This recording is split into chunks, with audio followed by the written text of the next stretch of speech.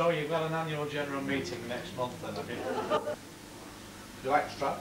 Yeah. I'll tell him when I see him.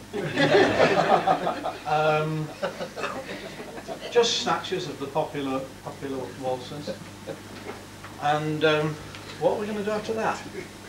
Oh yes, a little Italian selection. We're thinking perhaps about holidays, so this might sort of make you decide not to go anywhere near Italy. First of all, the Strauss.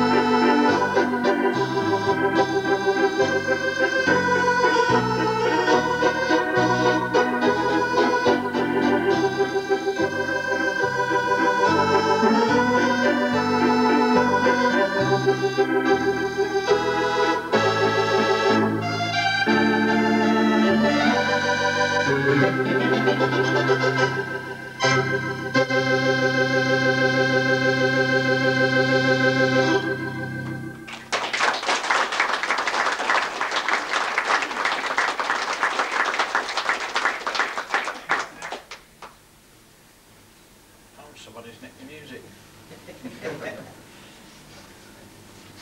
So we're trying to remember it, exactly. No, lock all the doors, nobody moves until we found it. There it is.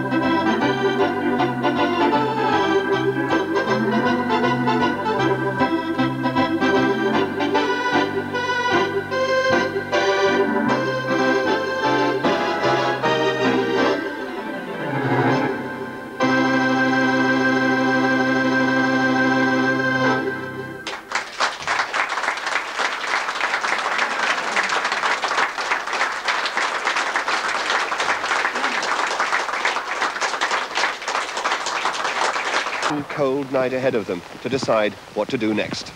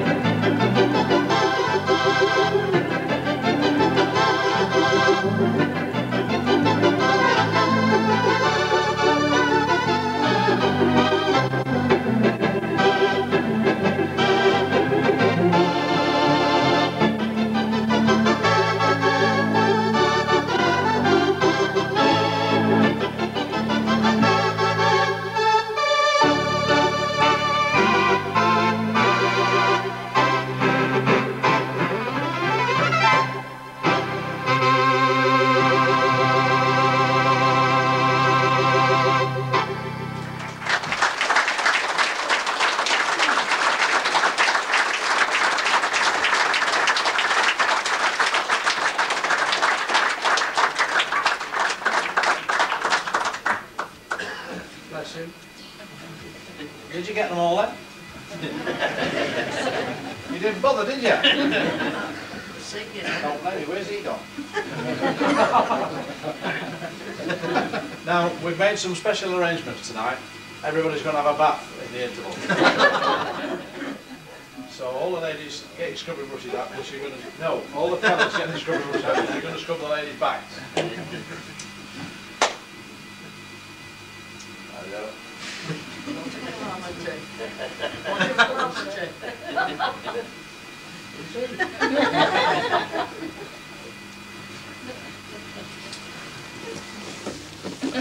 That's better. Travelling around as we do, and you know, let's face it, when you play like we do, you have to travel about a lot.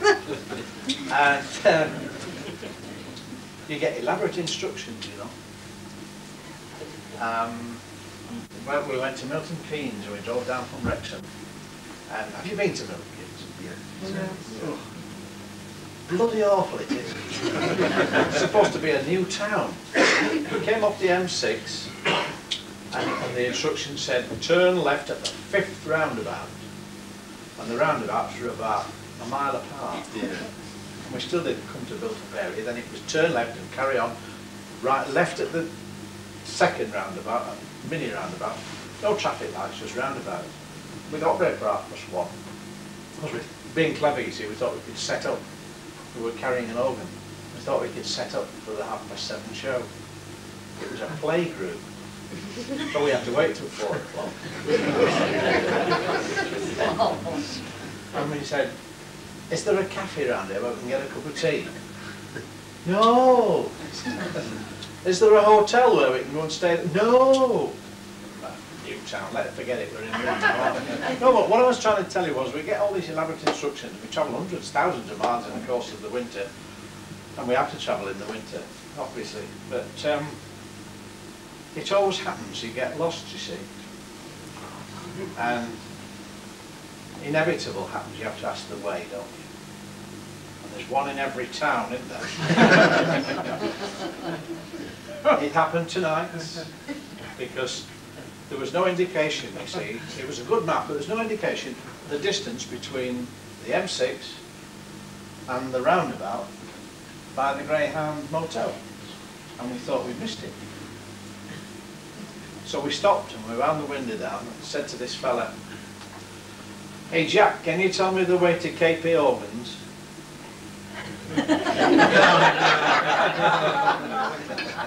He said, "How did you know my name was Jack?"